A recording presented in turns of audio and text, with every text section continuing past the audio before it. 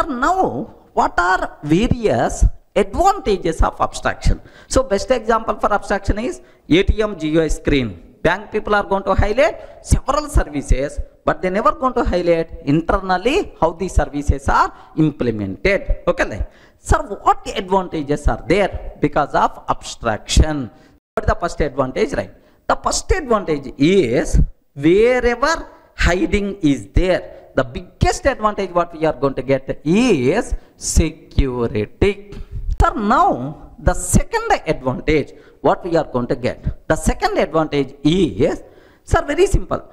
Outside person don't know about internal implementation. Sir, ATM machine, GUI screen contain some buttons, that's all.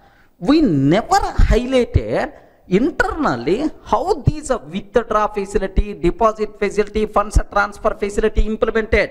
I never going to highlight. So outside person doesn't aware internally how my services is implemented. That's why first thing, security by default we are going to get.